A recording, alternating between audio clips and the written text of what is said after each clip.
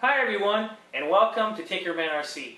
Today we have the BVM General Dynamics Scheme F-16 out. We're going to go ahead and get it built.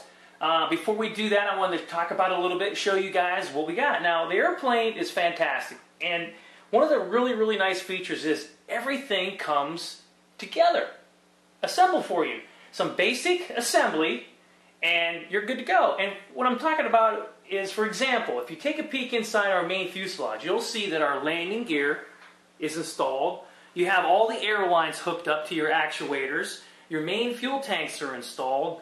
All the plumbing for the fuel tanks is routed. You have all the servo leads installed inside the fuselage. The servos are installed for you.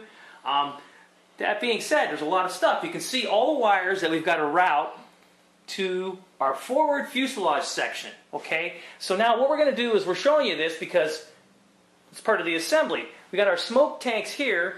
The forward section of the fuselage, you have 3 attach points here. We're going to attach those to the main fuselage. Then we're going to come back and we're going to install our lower intake section. Now the landing gear and the lights and everything's installed for you. So what you see here is what we have to do. So we're going to go ahead and install, again, forward nose section onto the main fuselage. Get some of those wires routed through. We'll show you that. We're going to get that lower nose piece installed. We'll get the wiring neatened up and run through there. And that's a major part of the build. So once you get that done, we're going to go ahead and move back on the tail. You know, we're going to get the tail section done. We'll show you that. We'll show you the wings, and we'll drop our engine in. So the whole point I'm trying to show you guys is that the airplane comes pre-assembled with a lot of these components for you to make the installation easier and quicker. So your build time is going to be a lot less. You get the thing assembled and get out on the field. So let's go ahead and get these 3 sections assembled. We have our forward fuselage nose section installed on our main fuselage. Bolts on with 3 bolts. As you can see, we have everything secured. All our wiring is secured. I want to point out that the airplane comes with smoke tanks, and you can see they're secured as well.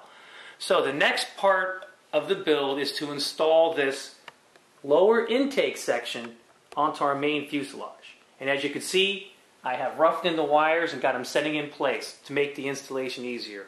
It gets secured with these 3 bolts here, and in the back there's 2 pins right here that slide in place, and there's bolts that go in there. Now you want to Loctite all your bolts, including on the upper fuselage nose piece.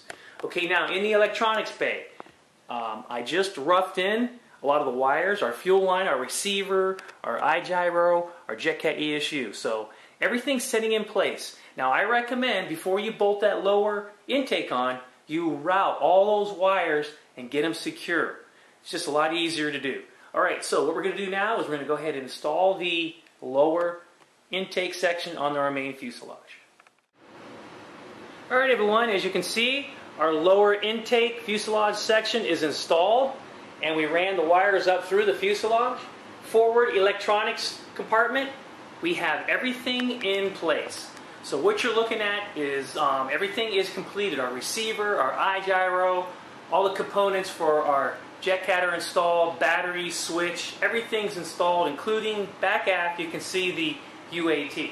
So everything plugs in and marked. All the wires are marked, airlines are marked for you, so you just route them through and secure them as we did. Okay, now moving back aft, you'll see we have the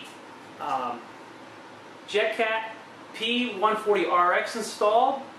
We have our smoke tube installed here. I located my JetCat battery back here. We have our screen on our turbine, and we also have our tailpipe installed as well. So that's complete.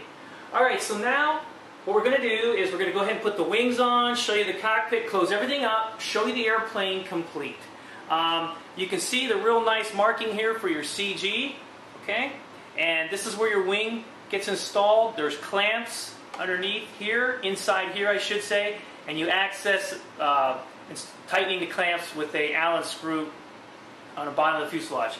The wings have forward and aft carbon fiber rods that slide in place, and obviously we have our lights and our leads for our servos. So let's go ahead and get our wings installed and get everything installed and show you what the airplane looks like. Alright Alright everyone, we're going to go ahead and retract the landing gear. So here we go, gear up. See how the lights go out? It's a real nice feature. There's our gear. It's up. All the doors are closed. We're looking good. Now we left our landing light switch on just to show you that the lights went out. Now when you go gear down, the lights should come on. So gear down.